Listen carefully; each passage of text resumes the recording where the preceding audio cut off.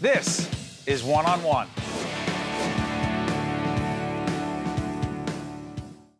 Steve Adubato here at the Healthcare Foundation of New Jersey. We're doing a forum in just a few minutes. I'm breaking the cycle of abuse, of bullying, particularly dealing with teens, and we're joined by one of the folks who will be joining us, Lauren Hirsch, National Director of World Without Exploitation and Teen Online Safety Expert. Describe your organization, World Without Exploitation. Sure. Well, thanks for having me. Our pleasure. We are a national coalition designed to combat human trafficking and sexual exploitation. We work on a lot of different fronts: policy, changing legislation, and getting into the community and really changing hearts and minds on these issues. I'm curious about this. Connect the work that you're doing, the victims that you deal with every day, and bullying and abuse. They are your quintessential victims of bullying and abuse. We see that where there's vulnerability, that people tend to be victimized in exploitation, in online dating violence, and they're really the people we want to make sure that we're having clear and raw conversations with and preventing this where we can. Online, you refer to online dating violence. Describe it for folks. What does it look like? Well, we're seeing more and more as things shift from the streets to online. We are seeing all of the sort of the quintessential things that we see in dating violence: power, control, issues of isolation, jealousy, verbal abuse. It's really translating online, and it's happening in lots of different ways. It's happening, we see significant others who are using online platforms to hack and track their victims. To hack and track victims.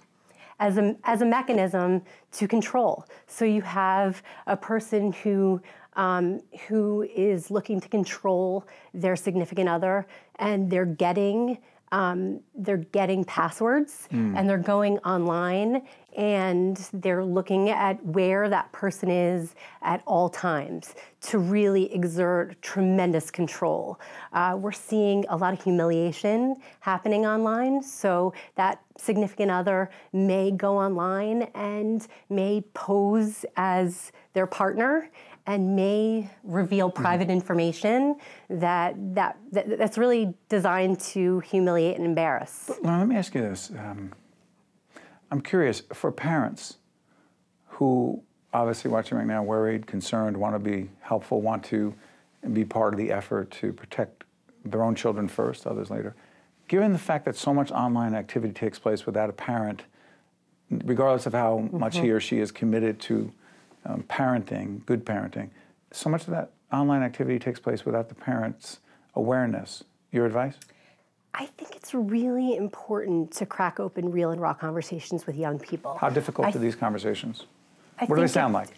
I think it's as simple as understanding where your kids are and what they're doing and trying to be a part of their lives and doing it in a way where we're not just probing, but we're really opening ourselves up to listen to what young people have to say in the most non-judgmental way possible. Let me push back a little bit. Very often you get from teens, why are you crying so much? Everything's fine. Leave me alone. If I had a problem, I'd tell you. We can't accept that. I actually think that it kind of depends on the way we're framing the conversations with young people. So I think a great way in is not to pry about that person in particular, but like, where are your friends? What are they doing? Do you feel like your friends are in healthy relationships? What do those healthy relationships look like? And in the event that your friend is in an unhealthy relationship, what are things that you can do? And I think that opening those conversations in a way that's not necessarily about that kid, but about her friends and empowering that young person. Or his, absolutely. I say her, but absolutely We're talking about really the spectrum on gender. And by the way, the part of our conversation about breaking the cycle of abuse and bullying deals with the transgender community. We'll deal with that in the forum as well, but I'm curious about this. Why did you get so committed and involved? Why are you so committed and involved to this movement, this cause? I mean, for a whole host of reasons. I think that if we are going to make a drastic difference in in our society and we need change, the best place to start is by having these sorts of conversations with young people.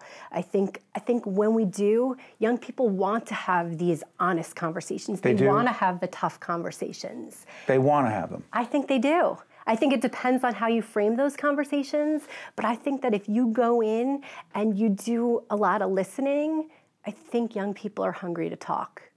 I'm curious about this. I don't know whether this helped, hurt. I don't know what the impact is, but I often ask myself as a member of the media, what role we have to play in this. And I wound up watching a series that I know you're familiar with, the Dirty John series. And I'm not going to advocate you should see it or you shouldn't see it. But I thought to myself, this guy, right? And people, you Google him, you find out who he is. I'm not going to promote the story anymore. He did many of the same things that you're describing to a woman who was in her early 50s. Mm-hmm. Is it different for a 15-year-old being bullied, being abused, being treated in a certain way in an online dating situation versus a middle-aged woman?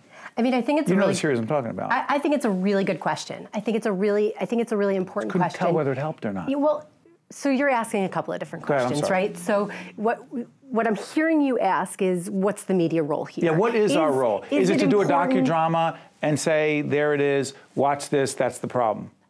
I mean, I think that the media is so essential in telling these stories.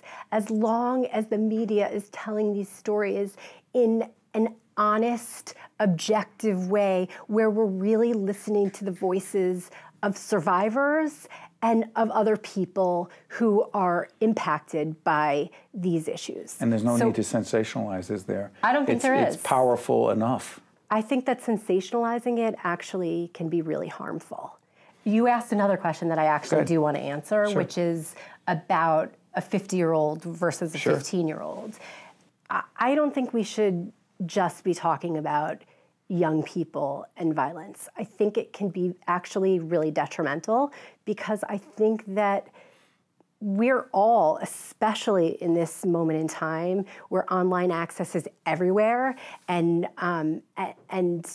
online issues are really pervasive, I think we're seeing damage being done to not just young people, but adults as well. Now, the difference here is that when you're dealing with a young person, there's often a tremendous amount of trust. Right. And there's also a tremendous amount of vulnerability. So I think that while it's really important to have these conversations about everybody, I do think that there's really significant value in getting in and having these conversations with young people. Lauren, you're making a difference every day, and I thank you for joining us, not just in this interview, but for the forum we're having here at the Healthcare Foundation on breaking the cycle of abuse and bullying. Thanks so much. Thanks so much. One-on-One with Steve Adubato has been a production of the Caucus Educational Corporation, celebrating over 30 years of broadcast excellence. Funding for this edition of One-on-One with Steve Adubato has been provided by the Northward Center, the Healthcare Foundation of New Jersey, PSE&G, TD Bank, MD Advantage Insurance Company of New Jersey, Berkeley College, and by the Fidelco Group. Promotional support provided by NJ.com and AM 970 The Answer. Transportation provided by Airbrook Limousine, serving the metropolitan New York, New Jersey area.